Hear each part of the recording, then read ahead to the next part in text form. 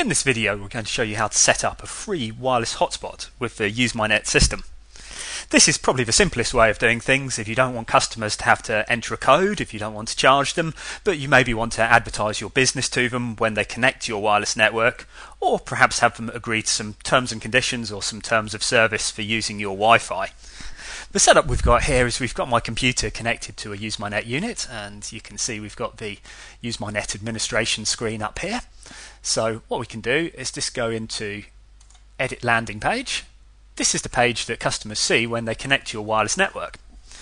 And here's the default page that everyone gets. Now, we're not going to be using ticket codes, so what we can do is we can just get rid of that section here, and then you can have a little bit here, and you can say, welcome to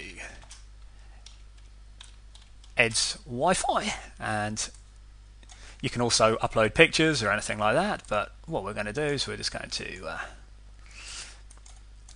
make that a bit bigger. Welcome to Ed's Wi-Fi, so that's what customers will see, and then we can say this service is free to use. To agree to our terms, please click the button below, and that'll start the session. So that'll do for me. We could make that a lot more fancy, but just to show you how it works, we'll do that.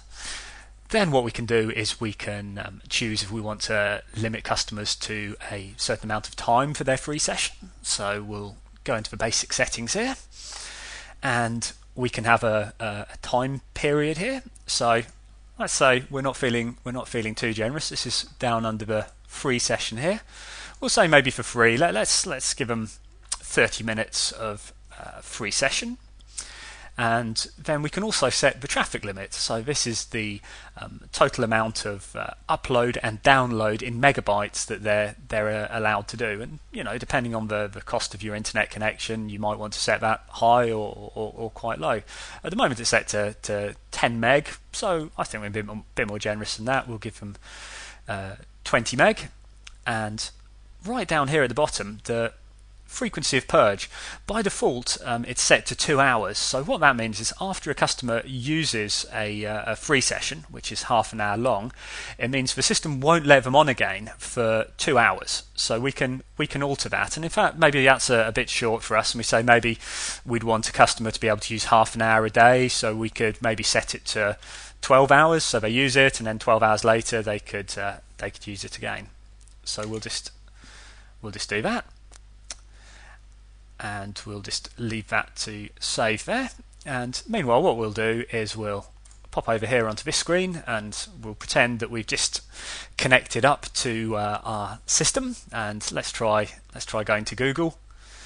Instead of going to Google, you can see we get the landing page that we've just designed ourselves. Welcome to Ed's Wi-Fi, service is free to use. To accept our terms, click the button below. Sure, let's go for that.